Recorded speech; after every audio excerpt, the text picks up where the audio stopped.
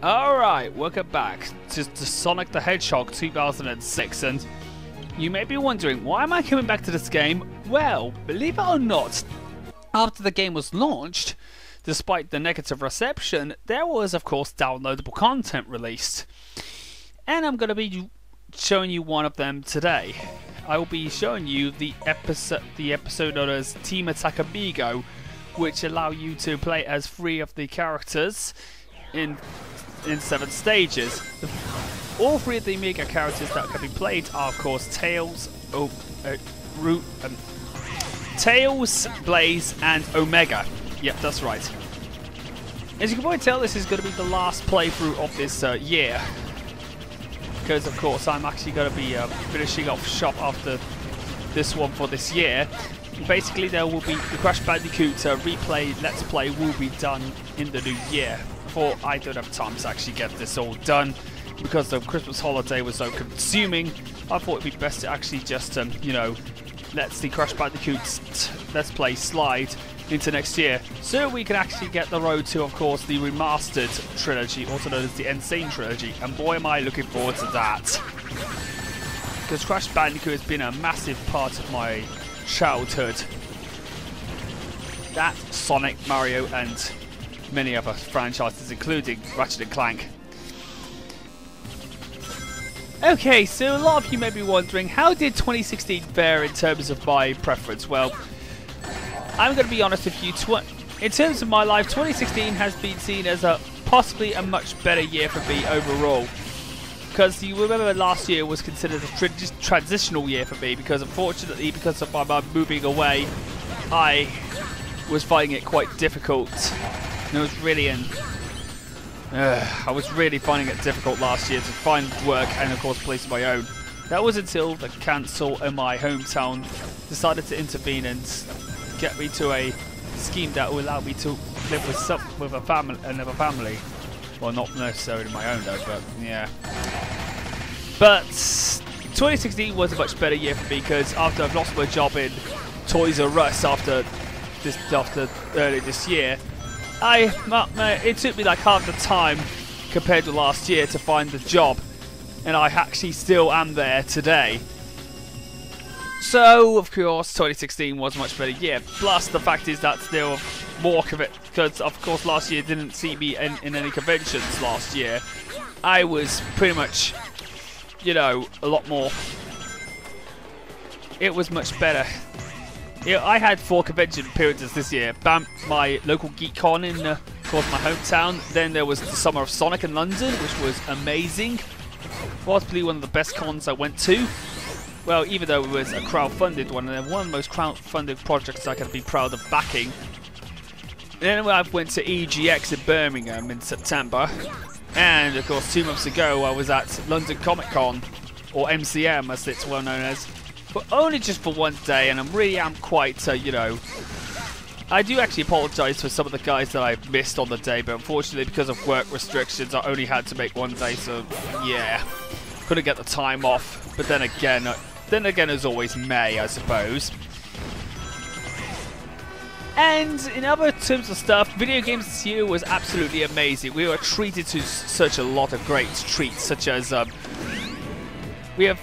I've seen, in terms of Nintendo, not as much, but in terms of the PlayStation 4, there was a lot of great exclusives. And as you look at my cupboard, I found this year we were treated to a reimagining of the Ratchet & Clank, the reboot of the Ratchet & Clank franchise, with the original game being reimagined. Then we have Rise of the Tomb Raider, which was re-released for the PS4 with all the DLC in it. Then we have, of course, and we have a lot of, and so many great Uncharted 4. Yep, I've yet to play that game because I have to, of course, get all the games done. There are a few Lego games, one of them based off the Force Awakens, that I have yet to play that because I got that for the PS4. And of course, we actually are treated to what's considered to be my favourite FPSs for a very long time, Doom, this year's reboot of Doom, and of course, Overwatch. I'm going to be honest with you, I actually thought Overwatch is miles better than that of the new Call of Duty, without a doubt.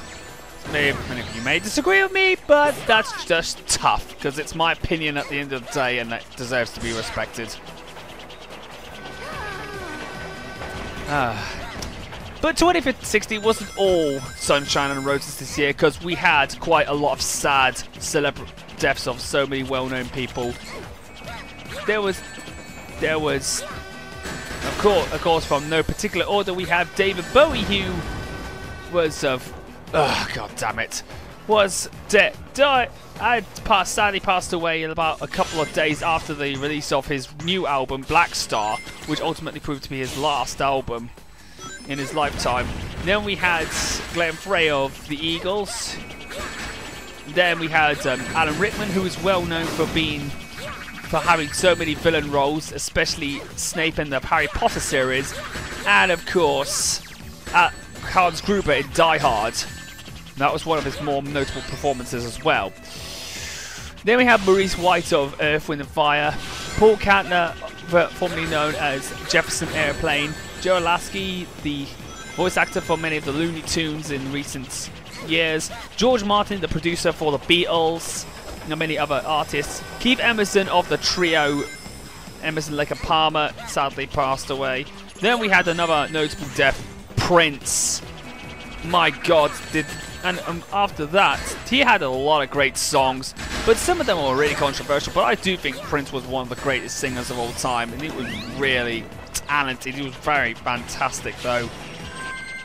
He was a great talent who we'll sadly miss. Then we have Francis, and in recent days we've lost Francis Parfitt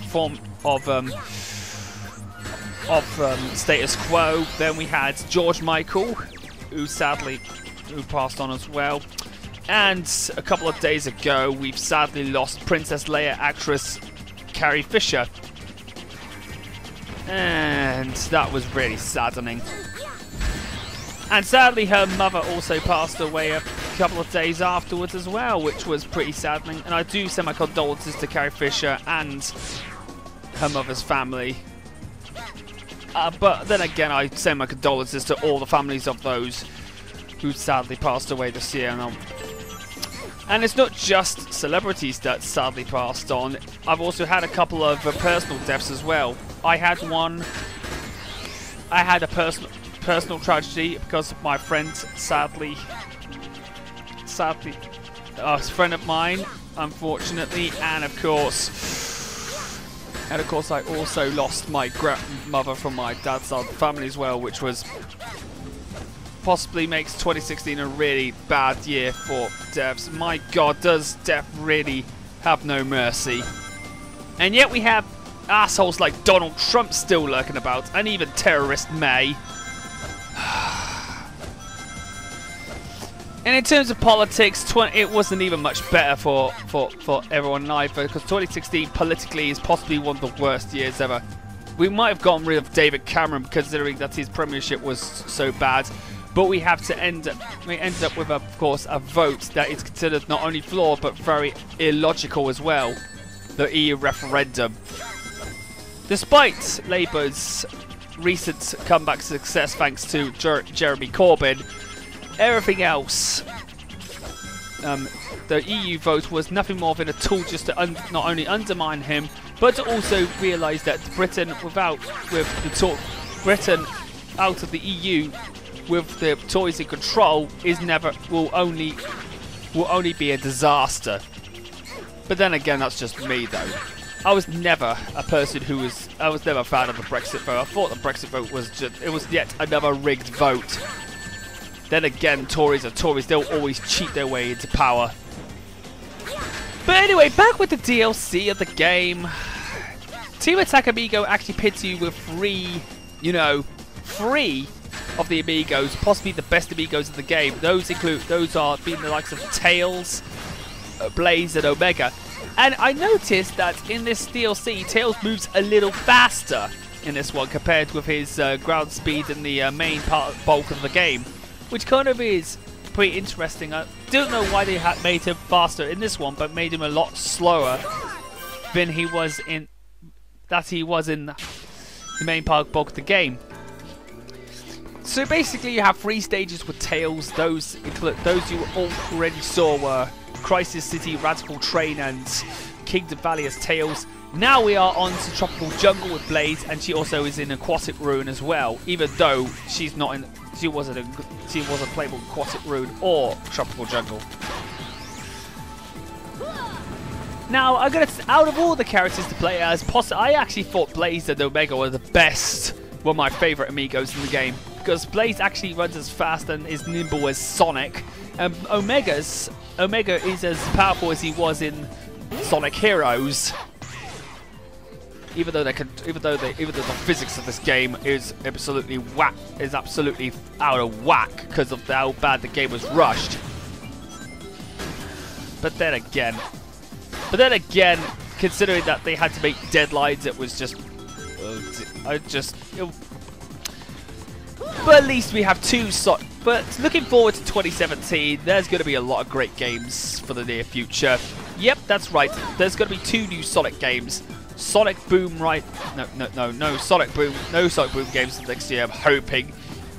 There's going to be Sonic Mania, which is going to be a new 2D Sonic game, and it's going to be awesome. And not only that, but we've also got a new 3D Sonic game called Project Sonic 2017, which is, I'm hoping they'll have new details for the game as soon as possible. And there's going to be a lot of great other games like Last of Us 2. I've yet to play the original Last of Us. We've got a lot of Sony exclusive titles also coming out next year. Hopefully they will be that fantastic.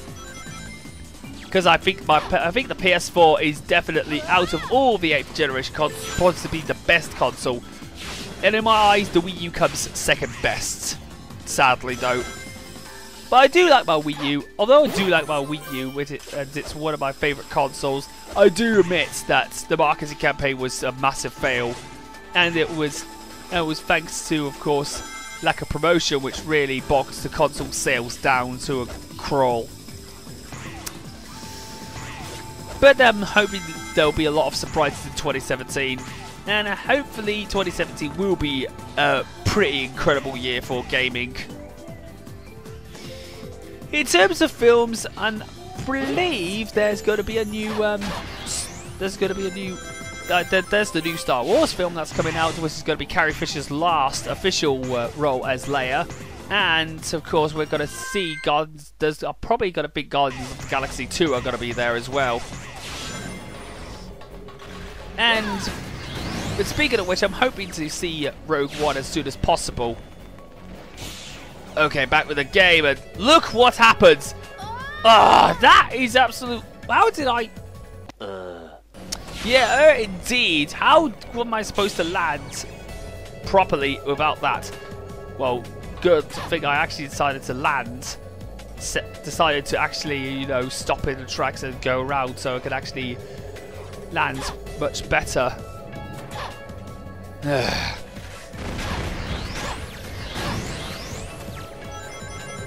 But of course, aquatic base is possibly one of the longest parts of the Team Attack mode. Oh god, this gracious me, that had to come out of nowhere, didn't it? Not much warning.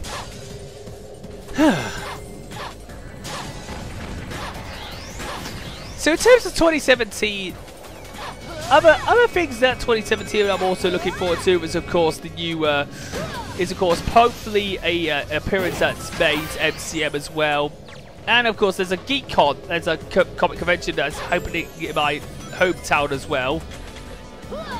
I'm actually going to look forward to that, even though it's going to be in a small venue. But like, considering that this year's GeekCon, local GeekCon, was very successful, I'm pretty sure that it will be as successful as this year for the next year, so without a doubt though. And in terms of Let's Plays, I'm actually going to be doing my first ever live captured Let's Play. Not live streaming, no. I'm actually going to be doing a live Let's Play via PS4 capture. And there are many possible Let's Play candidates. I'm probably going to be doing one on the 2013 Tomb Raider reboot. Yeah, I actually recently started playing that and it's already awesome. And hopefully you could also look forward to some, you know, online highlights of Overwatch. Oh, and possibly even some Grand Theft Auto 5 as well. Well, Grand Theft Auto 5's online mode anyway. And also, there's going to be a lot of things I'm going to be doing in 2016 in terms of videos. Hopefully. And guess what? Then I'm going to be giving you some updates and some, you know, teasers. First of all, after my Overwatch review, VGXL will no longer be active. I will be, of course, rebranding my reviews. And, of course, I'll be able to rebrand the format, so I'll no longer have the VGXL name. And instead, there will be, of course, a new format of reviewing, like what I said. It'll be a fresh new look, and, of course, I'll be making not only video game reviews, I'm also going to be making film reviews as well. Yes, I'm going back. I'm actually re-registering my interest in doing film reviews. What on earth is that? What am I don't even know what that was. I think that was a glitch. Ugh, son of a glitch. But regardless, though, I'm still looking forward to actually making my new reviews under this new format. And there'll be a new review coming in the new year. I'm probably going to decide what it was, but you know the whole thing is going to be worth it. And of course, I'm also going to be doing a new style. I'm actually going to be doing a new, you know, style of Let's Playing as well, which is going to be. I'm actually going to be still Let's Playing in my current style, though. Yes, I'm still going to be doing post commentaries, but I will post recording commentaries. Or post-game record commentaries, but I'll be doing live captured Let's Plays as well, which will be, like what I said, via PS3 as well. So, yeah. And in other words,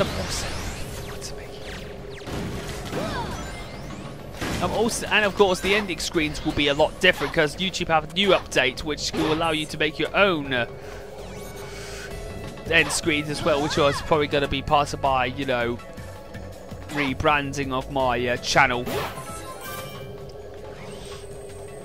And alongside that, I'll probably even do I'm actually also going to be doing an intro, a brand new intro for my Let's Indoors, and I'm also going to I'm also going to be doing one final Let's Endure for this year. One last Let's Endure of 2016. And it's going to be on Overwatch. Well, there's 2 videos of Overwatch that I'll be enduring. Seeing how salty Darkside Phil is. And if things go well, I might be able to make a return to commentaries as well. I'm not going to do it on overdone to death, you know, dead horses. I'm probably going to do ones on fresh meat, because I know there are some fresh meat out there. And you know what? Stuff the commentary community rules. They serve no purpose but to provide barriers. If anybody wants to do any interview commentaries the way they want to, let them. It's called freedom of. People are free to do whatever they want as long as they can provide entertainment for people. And I don't know why people get so worked up in that wretched community at the beginning. I'd rather just, you know, destroy that bandwagon using a nuclear missile.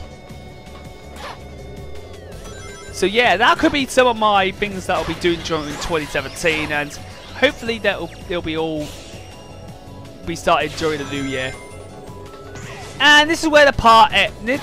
And of course, I'm going to end this part once I hit the goal ring of this stage, which will leave Blaze to actually hand the baton over to Omega. As if I get that cage open, that is. Alright, we're done with this stage. So, of course, now it leaves me to say that the first half is done. Next time, I'm going to finish Team Attack Amigo with E123 Omega. So, with that being said, I'll see you guys in the second half of the Team Attack Amigo Sonic the Hedgehog 2006 Let's Play.